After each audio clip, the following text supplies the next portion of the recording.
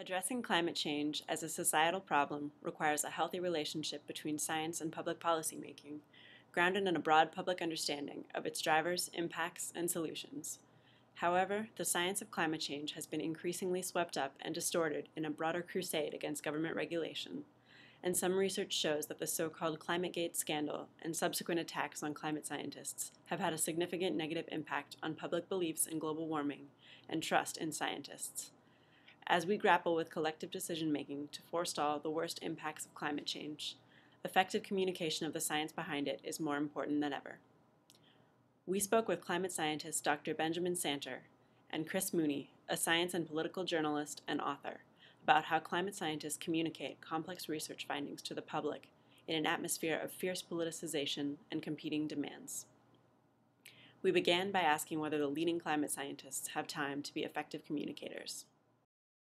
How much of your time do you devote to doing the basic science, which is probably the most important contribution we make as scientists, and how much time do you devote to trying to satisfy the public appetite for information about climate change?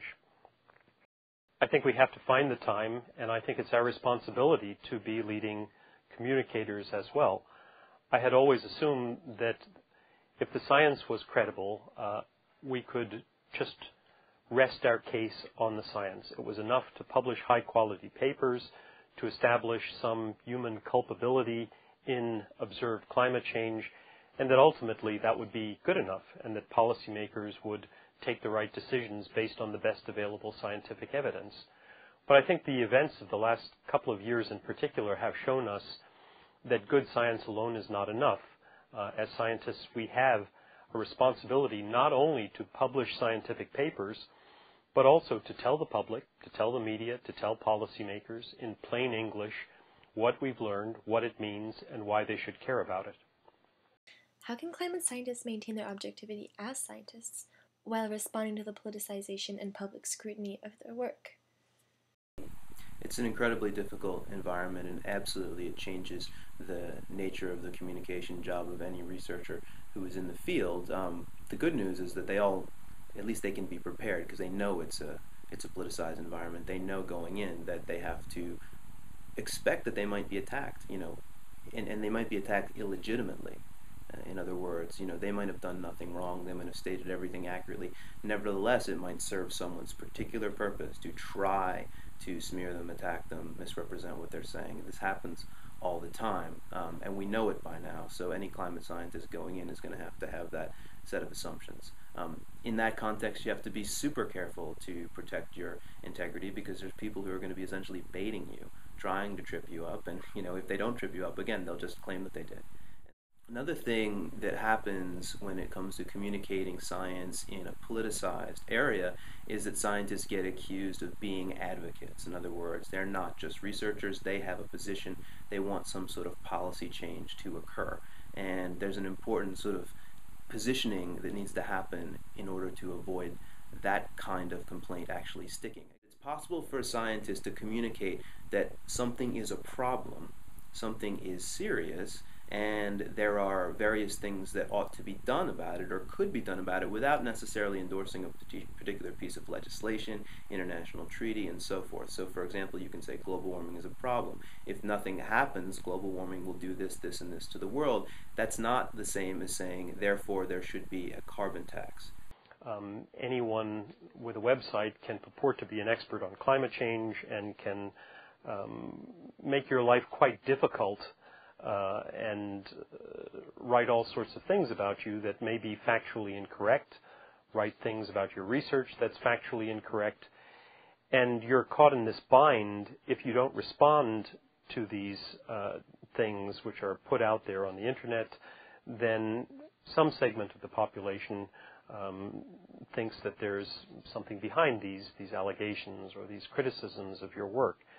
That's a tough one, how you address this explosion of interest, both real genuine interest as well as not genuine interest.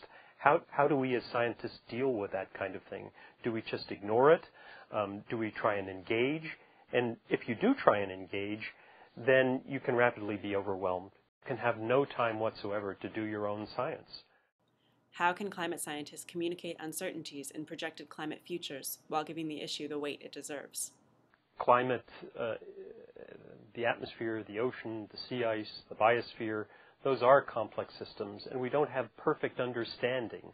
We'll never have perfect understanding of the full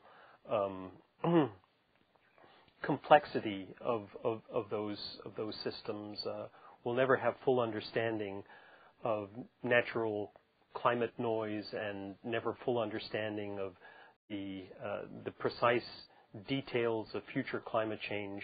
Uncertainty is an integral component of any science, and in climate science, the tricky thing is telling people what we know about human effects on climate and what we know about future climate changes, while also letting people know that we never will have certainty. If folks are asking us for precise answers, exactly how much warming will we see in Iowa in 2100, we cannot answer that question. We can tell them that the world is going to get warmer, that the amount of water vapor in the atmosphere is going to increase, that sea ice in the Arctic and Antarctic is going to decrease in extent over time, that sea level is going to rise. So we can answer some questions, but there are other classes of questions that we can't answer. And getting that message across to the public that there's both certainty and uncertainty in everything we do, that's difficult. But again, I think we have a responsibility to try as openly and honestly as we can to say, this is what we know, this is what's certain, and this is what's uncertain. And to get across to people, too, the idea of decision-making in the face of uncertainty. The difficult problem is, and we face this in our everyday lives as well as in the climate change issue, how we take important decisions on what to do about issues like climate change based not on perfect understanding of the future, but based on uncertain information about the future. Where should communication be directed in an effort to create a more informed public?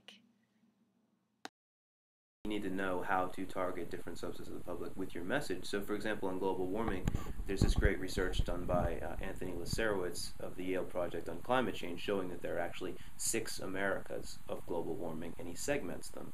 And what we call global warming deniers are his dismissives. And what's disturbing is that the percentage of the public that's a dismissive has dramatically increased, basically, since around the time of Climategate. That doesn't mean it couldn't decrease again, because these things do wax and wane, but that's a disturbing figure.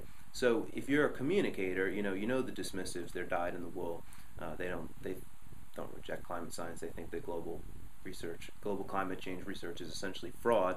These are not the people that you're necessarily going to reach, nor are they the ones that you want to reach first. So who do you reach? You want to reach someone, a subset of the public, that is more open, but maybe just informationally disenfranchised. They don't have the knowledge.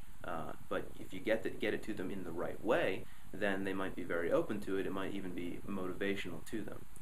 How do you get global warming's message across to different subsets of the public, and what might be some ways of doing that? I think that the work that Matthew Nisbet has done here is really interesting, of American University, because he talks about different ways of framing climate research, and there are at least 5 frames, and what's important about the frames is that a different frame activates a different audience and will appeal to a different audience, and some frames are narrower in terms of the audience they can reach, and some are much broader. So, for example, if we think about global warming, we might talk about a technical scientific frame, we might talk about an economic frame, we might talk about an ethical or moral or religious frame, we might talk about a national security frame, a public health frame. Those are some of the ones that are out there, and they all have different potential to reach audiences. I do a lot of public speaking. I speak to all audiences too, not just technical audiences, but high schools, junior high schools, Rotary clubs,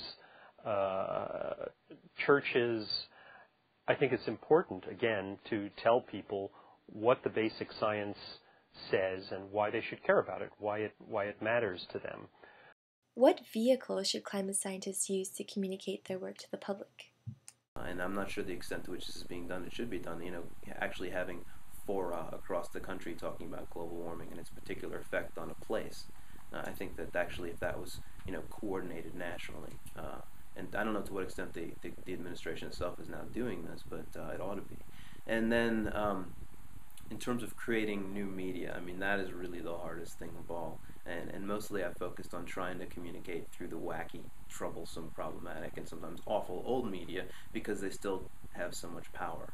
And there's still a lot that can be done better dealing with them. In terms of trying to get outside of the realm of dealing with them, the problem is that, they've got the gigantic audience share. And in order to get anything like it, you have to spend lots of money, either, advertising or trying to create something new. All of these things, it's a big hurdle in order to communicate to a really mass audience.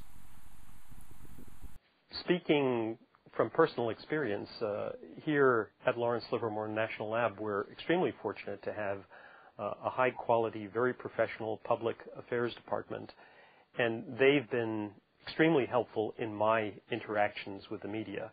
I was pretty naive when I first started this thing 15, 20 years ago. They've given me a lot of advice and guidance in interacting with journalists, with TV stations.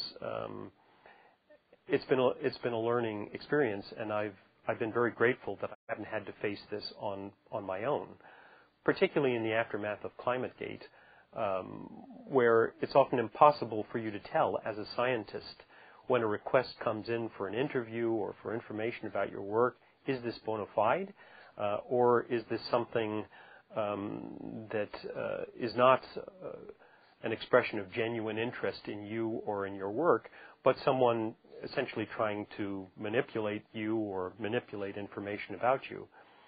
So I think it's extremely helpful if you're a scientist and you're doing work that is important and that others have an interest in the public, to have some form of guidance on how to interact with the public and with the media.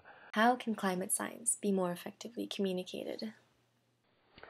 Well, one of the things that's been helpful for me has been a series of workshops organized by Bud Ward, a journalist who's brought together the leading climate scientists with people from the media world, so newspaper editors, news anchors, TV weathermen and women, and he's had a series of probably nearly 24 workshops organized that enable each side to understand the problems of the others.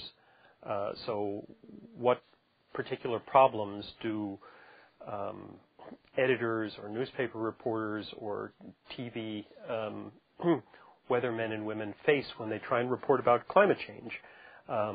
What are their deadlines? What are their difficulties? What are their resources? And they in turn try and understand climate science and what difficulties we face in trying to communicate with the public.